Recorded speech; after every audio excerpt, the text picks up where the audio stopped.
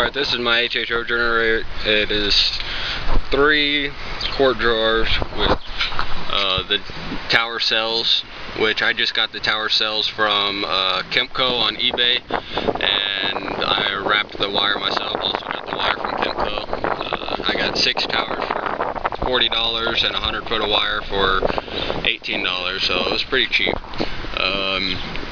But from one of these I've gotten about 6 miles to the gallon out of it, and so I'm hoping to, this truck normally gets about 14, I'm hoping to get about 25 to 30 miles to the gallon off these 3, but we'll see. I haven't tested it yet. That'll come later on.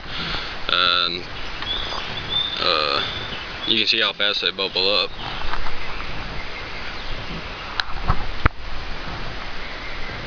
You can't really tell how big the bubbles are, but